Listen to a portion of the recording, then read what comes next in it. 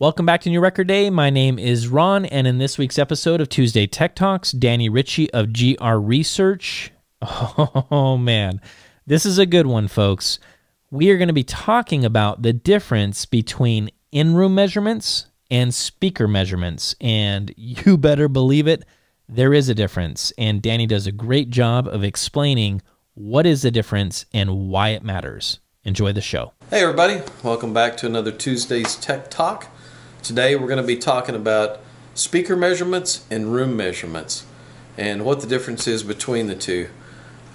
It's one of those things where there's a lot of confusion about it, and I get emails from a lot of people often sending me a measurement that they've taken in their room, and they're telling me, here's the measurement of my speaker, look at the speaker's measurement, and trying to help me diagnose what the problems are with the speaker.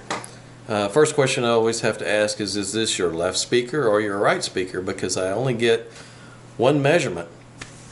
And then of course the response is that's both of them playing together, which is completely wrong. And that's not a measurement of your speaker, that's a measurement of your room, and it's an improper measurement of your room.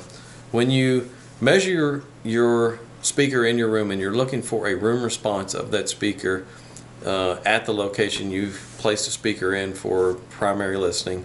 In other words, you've got it set up properly and you put the microphone near the listening position. You have to measure just one speaker at a time. Let me illustrate. Here's a couple of little full range drivers. So let's say you have speakers, this would be on your left, this would be on your right, and you're sending them a mono signal. What's happening is you're getting reflections from the walls, you're getting reflections from the ceiling, you're getting differential time arrivals from each speaker if they're not perfectly timed in time with the microphone, in other words, same distance. So you're getting arrivals of signals that are later in time versus other signals. So what does that do? That causes them to be in phase and cause a peak, or it can be out of phase and cause a dip. So what you're doing is you're complicating matters by sending multiple signals, and you're getting reflections from different positions, and you're getting a response that's not your room response. It's the effect of having two sources playing a mono signal at the same time. That's not even how you listen to your music. Typically you'll send it a stereo image. In other words, or a stereo signal. In other words, the signal you're sending to the right speaker and to the left speaker are often very different. Now, some things are the same.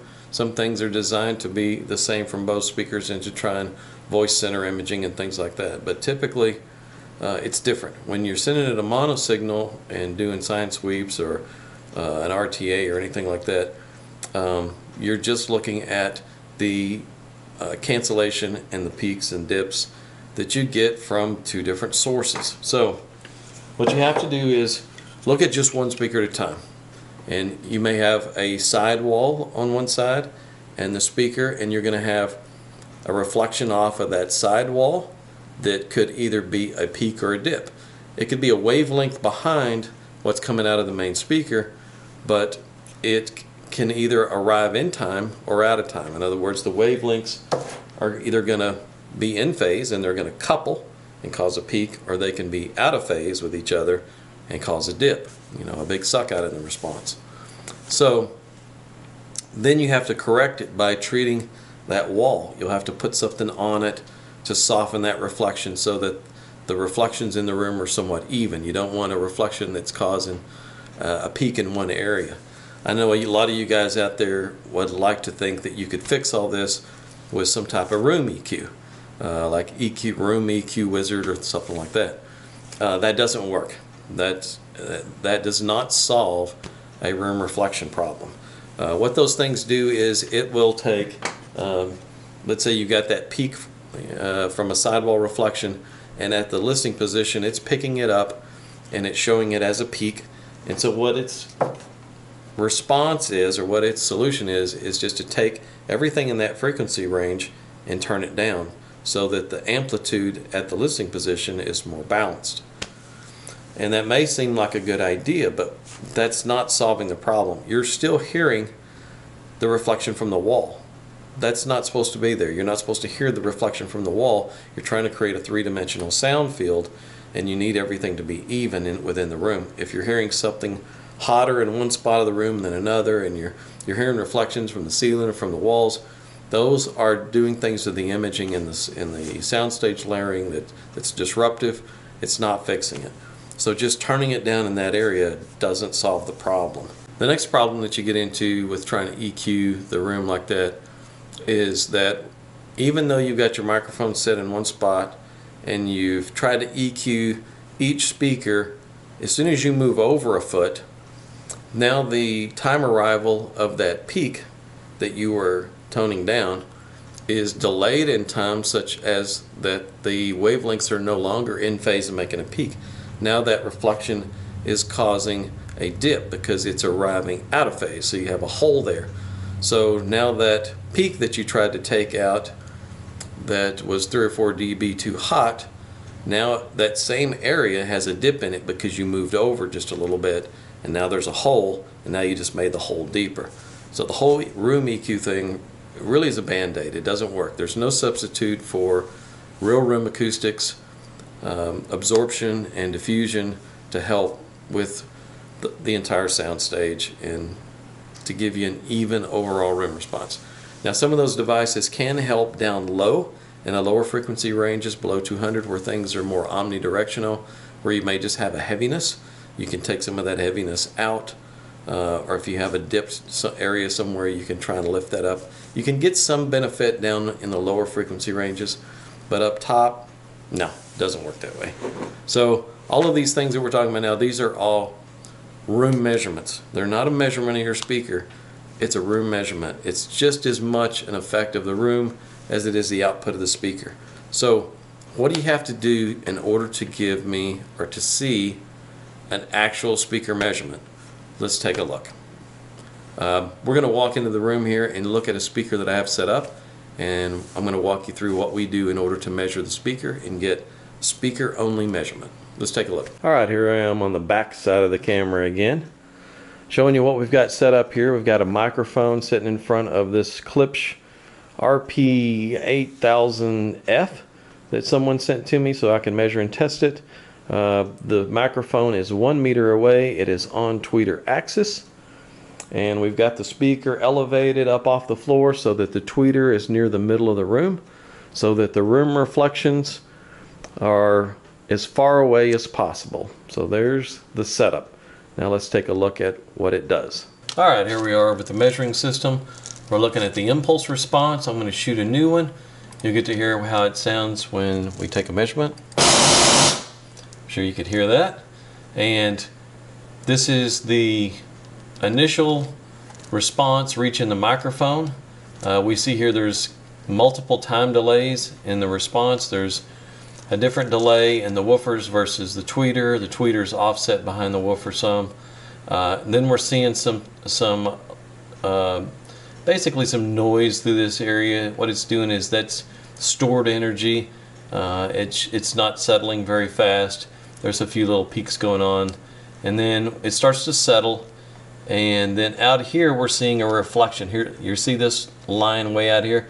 That's a reflection from the ceiling, and it's causing that little squiggly line there. Now, so if we look at the measurement that we just took, it looks pretty rough. All these squiggles here and bumps are from room reflections.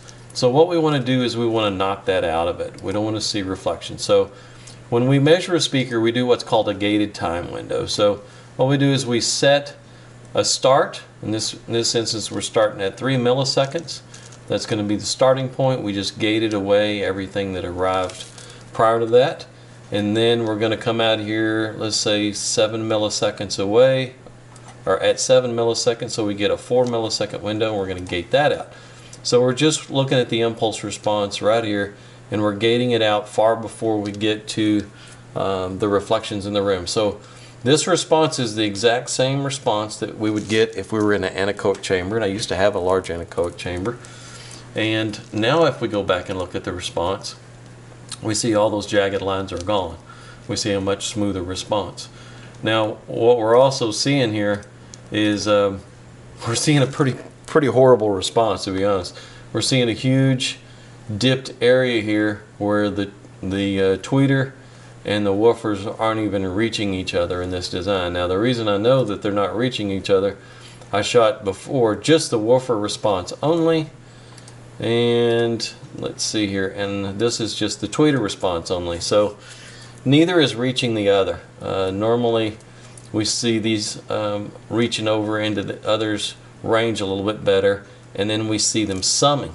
Now what we're getting here is we're seeing that the drivers are 90 degrees out of phase, so they're not summing at all. So I flipped the polarity on the tweeter, and it's summed back a little bit more. It's still a hole, so that was probably not 90 degrees out of phase. It was probably 110 degrees out of phase, and it's 70 degrees out of phase if you flip it the other way around. So the crossover was designed such that it didn't allow the drivers to blend very well. Looks pretty bad. That's a horrible response. This was one of the models that was sent to me to upgrade.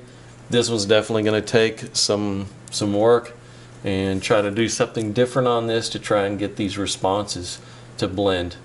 We'll see what I can do with it, but that's what we do when we take a speaker measurement. We're looking at the frequency response taken from an impulse response, and we're gating the room out. So whenever you're sending me a measurement, if you're not sending me a gated time window, then we're really not looking at a measurement of the speaker. We're looking at a measurement of the room, because you're taking into account, or you're allowing all of this stuff to be in the measurement. And if we zoom out a lot more, we'll see that there's actually a lot of stuff going on. All of this is room reflections, all of that settling time, all of this roughness here, all this roughness here, all of that is part of your measurement when you take an in-room measurement. The only way to look at just what your speaker is doing only is to gate that stuff out of it. You have to take some type of software that will allow you to do a gated time window, and you have to set a start and you have to set a stop. There we are, back where we were. And now we're just looking at a speaker measurement only. That's the difference between a speaker measurement and a room measurement. If you have questions, throw them out there in the comments section. That's it for right now. I've got a speaker I need to do some upgrading on and design something for it that'll get these drivers back in phase and make this thing work. More on that next week. Have a good one.